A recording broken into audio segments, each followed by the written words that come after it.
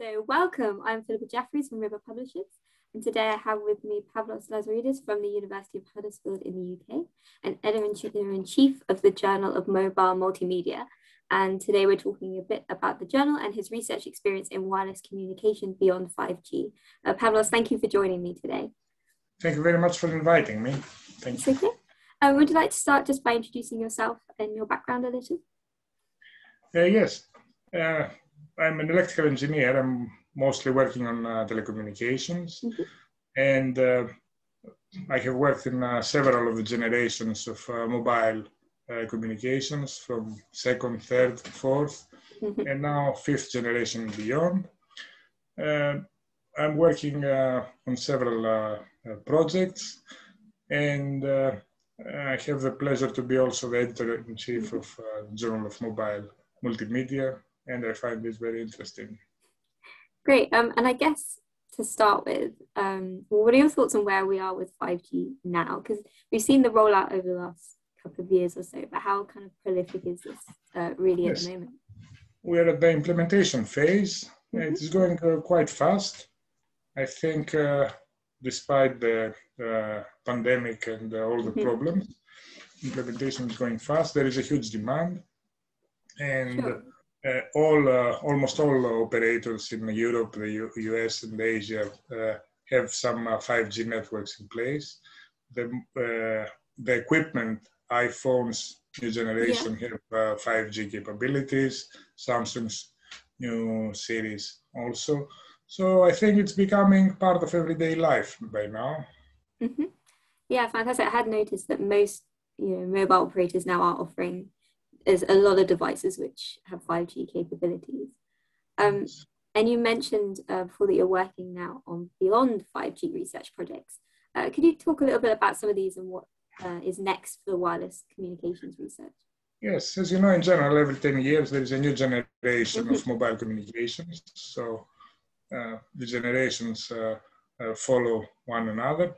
Now, from fourth generation, we pass to the fifth, and the sixth generation is going to be is going to give a substantial improvement over the fifth in terms of bit rates, faster internet, much lower latency, and other qualities, better safety, security, privacy. And these qualities can also give new applications, like some applications that require extra low latency, like, for example, you can do surgery far away, let's say, from Australia to Europe, and you need really tiny latency, very, very quick response. Also, huge bit rates that can give holographic communications.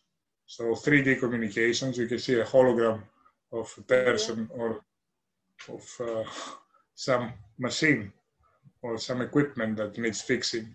And then this is at the moment really impossible. So new, higher performance, new capabilities, new applications. Okay, and this will really impact, I guess, every aspect of life from like industry to production and communications, like you say. Are there any other particular projects that you're working on that you'd like to talk about? Yes, at the moment I'm working on two EU-funded projects. One is called Motor 5G. It is funded by the EU Commission by good amount of 4 million euros.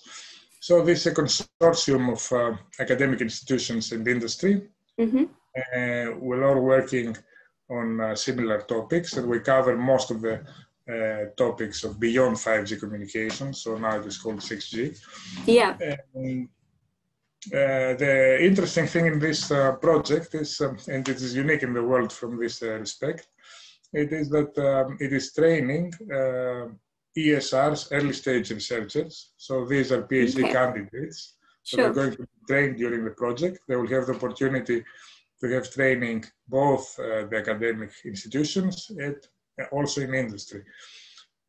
So we'll have 15 early stage researchers working on all the aspects of the new generation of mobile communications.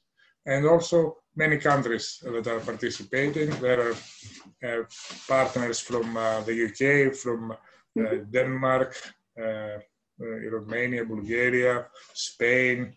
There are big companies like big operators, and there are also SMEs like from Spain and Denmark. This is one of the projects. There is another one that it is similar to the first one, but it adds partners from the US, very prestigious universities, and from Brazil. Yes. Okay, fantastic. And so, most countries in the world now are getting involved with looking ahead to 6G. So like you were saying, it's kind of every 10 years or so, the next generation is rolled out. So at the moment, people are saying 6G to be launched in 2030.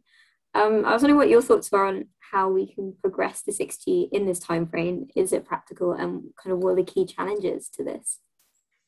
Yes, it is practical. The thing is, key challenges are the component cost, hardware component cost. So as you go to new generations, there is a tendency to go to higher frequencies. Yeah. Because higher frequencies can carry more information, so higher bit rates and faster internet. So the thing is, as you go to higher frequencies, the components become more and more expensive. And this is one of the factors that slows down a little bit the progression. But as we all know, initially all these hardware components are very expensive, but when they go to mass production, then the cost goes down. So I don't think there will be a problem. There are many research institutes working on 6G at the moment, and there is very substantial progress. So I think we'll have an even better 6G network in the future, yes. Okay. And do you think we'll continue to progress kind of at the rate we are at the moment, so every 10 years or so? I think so, because now, this has been proven. I mean, the last 40 years, we had this exponential growth. So, yes, I think we'll continue to progress, as long as there is demand. Yeah. Okay. If there is the demand, there will be also the technological innovations. Yeah, I guess there's always ways of improving something, right? Yes. Yeah. And kind of moving on, looking more at the journal now. So one of the best papers for the Journal of Mobile Multimedia in 2020 was about privacy preserving and photo sharing on online social networks. And I was thinking security and privacy is such a key topic, especially at the moment. What are your thoughts about the security and privacy challenges we face as we push beyond 5G? Yes, this is one of the key topics. So each generation is more secure and more safe than the previous one. Okay. So 5G is using 5G and beyond 5G are using new concepts. Like one concept is called network softwareization. So what this means is that there are a lot of small virtual networks, and instead of a big solid network. And this is called also as well network slicing. So while you do this network slicing, you can combat attacks much easier. And these smaller slices of virtual networks can be tailored to counterattacks.